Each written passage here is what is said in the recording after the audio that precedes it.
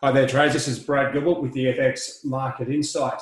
All right, now as we come into Tuesday's trading, it's a good time to start really focusing on your technical levels. Now, I had a good question yesterday. Now, why are we going through the technical levels each day? Well, what we're doing is we're pretty much fishing. Okay, you're going fishing, looking for levels that stand out and see if any of the major currency pairs in particular have very good technical levels close, because that could potentially lead us into an entry level. Okay, that's the first part of business that you should be looking at. The Aussie dollar has been sort of trading sideways, just on an hourly perspective. The trend line, just 2 touches. So to me, that's not seriously solid. And that's what we're really looking for. Trend lines that have touched or the currency's touched at least 3 times.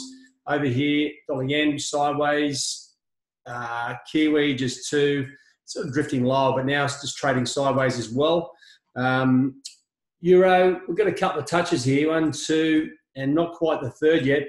I think it will be trading sideways as we move into the major part of the trading week. And that's primarily because we've got a lot of really beefy Eurozone numbers, CPI numbers, GDP for Germany and Eurozone.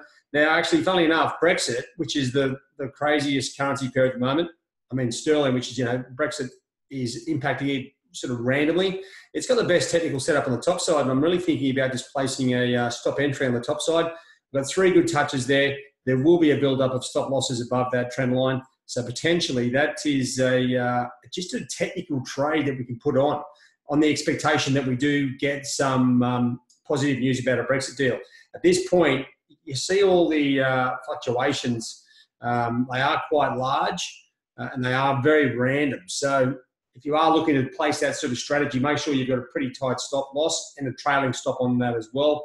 Dollar CAD, well, the CAD, I mean, it's ever since the Bank of Canada raised rates last week, it's been on the back foot. Oil has dropped another buck, putting a bit more upward pressure on dollar CAD, and also the equity markets, just ruffling a few feathers, keeping a few traders out of the loop at the moment. Now, if we just come across, let me just have a look at the dollar index before I tell you what's been moving these currencies around. Okay, you've got, the dollar index, there's been no major change, right, to start the week. Bit of a drift off on Friday, now sort of sideways. If anything, slightly up. Equity markets, still nervous. Got the nervous Nellies. And that's sort of putting, the whole global growth, it's almost like a build-up of geopolitical issues over like 6 or 8 months. Is starting to weigh on everything. And the US dollar, this is very important too. There's a report out on Bloomberg that dollar yuan has continued to rally, which means a weaker Chinese currency. Bloomberg put out a report saying that unless there's some sort of resolution with China, that China comes to the table and does a deal, that the US will put tariffs on all the remaining goods, right, in December, which will hit them sort of pretty much February next year. So that saw dollar yuan move to the top side, 6.97.5. Now we've got, it's going to be interesting when it hits 7. Does it just blow through by 20 cents? I'd say the Chinese government will let that go if that's the case. Now, so we've had a look at the technical levels, right? Okay, so if we just have a look here, there were some slightly stronger PCE numbers too. If I just come across and have a look here, the personal consumption numbers, okay, the real numbers, slightly stronger, okay, that's a slightly sort of inflationary number. That sort of added to the slightly sort of more stable US dollar. But when we come back into looking at the market overall, now we've seen the technical levels, you come back into the MyFX Trading Hub, now we're starting to look for, okay, identify the market trading conditions. Well, geopolitics are dominating, but this is where it's about to change.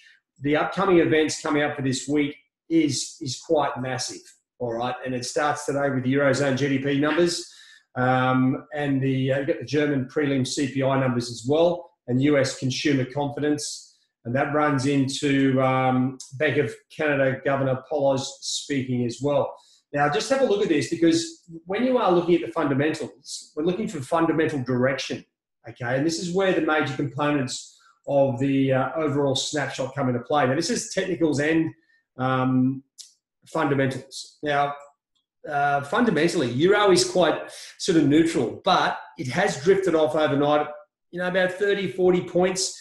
Now, Angela Merkel, or Angela, as many people say, has said she's not going to sit up for re-election for the CDU party.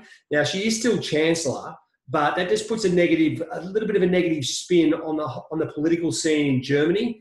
I mean, she's been around for about 12 or 13 years, so that could, just put a little bit of downward pressure on euro. So technically, euro's still going down, and fundamentally, it's pretty neutral with a slight sort of tinge of bearishness with, say, Merkel coming out, as well as that Italian budget issue, which still doesn't appear to be resolved at this point.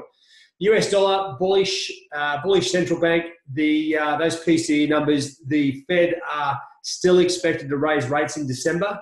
To me, that's a bullish tone. And technically, the US dollar index is still moving to the top side on all time frames. So the US dollar, it's got direction, or the dollar index, even though it's that dollar index direction is probably coming from these two pairs at the top, which make up, close to 70% of the dollar basket. The other currencies are all pretty much trading sideways. Aussie, Kiwi, dollar yen, dollar CAD. The Swissy being neutral, okay, it's got a very bullish US dollar picture on it. I actually sort of like to look at that as well. But let me just come back in here. Another good question from yesterday was, okay, you've got sterling is sideways, but it's moving lower. That's a really good point, right? So if you come in and you click on the chart here, you'll come to the daily analysis summary, and what you'll find is some more details here. Now, the central bank, to me, with inflation above 2.4%, they are hawkish. Sentiment has got to be towards potential interest rate hike. Now, there's no hike expected from the Bank of England this week. There's Brexit going on. There's too many other things. The technical picture, absolutely, it is bearish. But mixed, when I've got mixed fundamentals and mixed technicals, to me, that means sideways. And that doesn't necessarily mean the currency moves sideways. It means it can move anywhere, right? It can move up or down, and then you have to follow the action. Unfortunately, with this pair, it's pretty much more to do with Brexit than anything else. And that's why that picture is confusing. And that's why we've got the technicals here pointing down. That's all Brexit, right? You take Brexit out of this, the central bank, the strong fundamentals in sterling dominate, and this thing will be up. Okay, so at the moment, that's where that balance comes in. So I just want you to understand that. So when we're looking at these pairs, right, so this is where you piece it all together. So you've got a bit of a bearish tone in euro and all these other pairs sideways. Well, this is where the data really comes back into play, right? This is where you've got to connect the dots, okay? You're looking at these pairs and you go, oh, well, out of all those pairs, the euro has got a bit of a bearish sentiment, yeah, because it's technically going down. Oh, wow, we've got euro numbers here, right? Join the dots. We get weak GDP flash estimate numbers and weak German CPI. Euro will slide lower because that's the general direction of the currency at the moment. Okay, it's down, weak numbers, that's a good trading opportunity, right? You've got to be sort of focusing on this. So at the same point, US consumer confidence numbers. Okay, if these numbers are strong, once again, that pushes the euro down. So if we get a situation here, this is where things can really add up very quickly. These numbers could all line up. We get weak German GDP, we get weak, German CPI, Eurozone GDP, and we get strong US consumer confidence numbers. That all points to a lower euro. That's where you want to be looking to trade. Okay, when we come back down to look at Polos, now he is the head of the central bank, so it's very important. But, this to me, he was already hawkish last week coming out of the Bank of Canada meeting. We've got a very weird picture here as far as some of the fundamentals have slipped off the page a bit. Inflation is sort of all over the place, and now we've got oil dropping. There's too many components impacting CAD, but I'll still be watching Polos speak there as well. So to me, what can we do today? Like it's all about sort of joining the dots, as I said. So you're looking at the major pairs, identifying the market conditions, and seeing which ones have the best opportunities. So when you bring it back to the technical picture, right?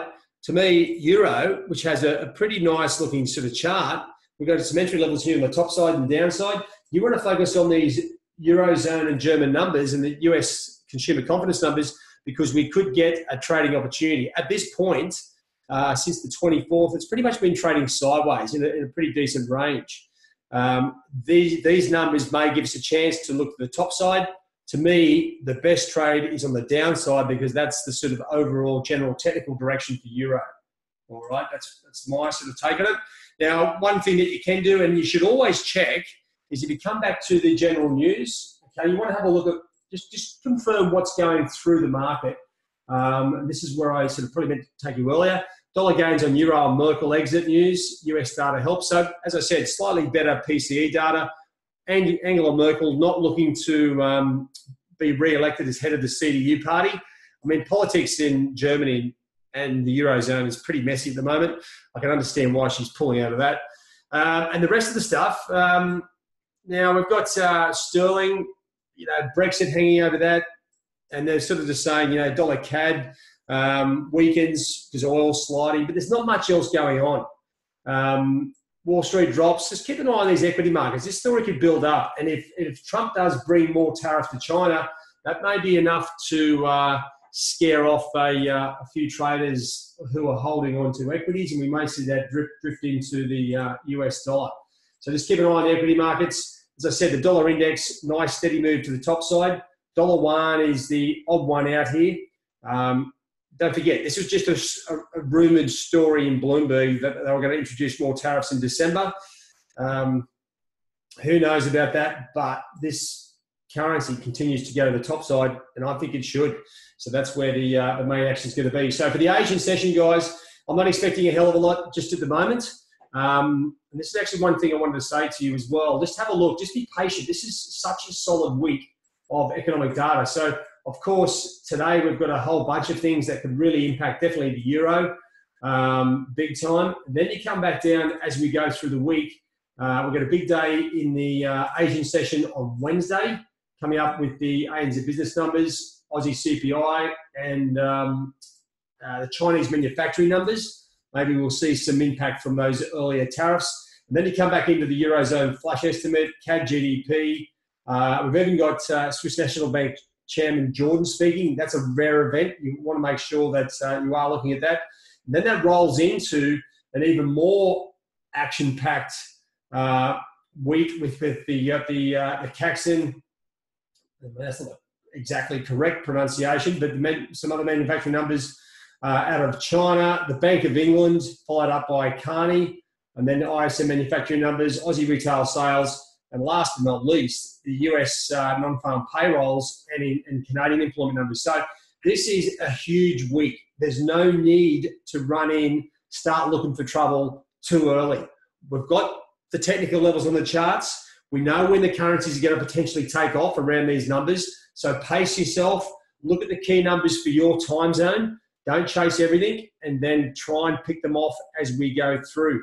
And as I said, you're really focusing on the pairs here that have clear direction. To me, dollar index, euro, dollar Swiss. Funnily enough, these numbers that are being released are key numbers that will give potentially all these currencies direction. Dollar yen will just be drifting along. We do have the Bank of Japan this week. They have a tentative time. That's why it's not on the calendar, because there's no set time for it. But that could come into play. So these other currencies definitely will be ignited. I would say if we get any variance, they will no longer be sideways. We will have clear direction. That's why this week's a really good week to be trading. All right, guys, that's it from me. As I said, just focus. To me, the Euro's a standout today. I think that's where the best opportunity is. So keep an eye on the Eurozone and German prelim numbers and the US consumer confidence numbers. That's the best potential I can see. All right, guys, have a good trade day. We'll catch you in the trade zone. Cheerio.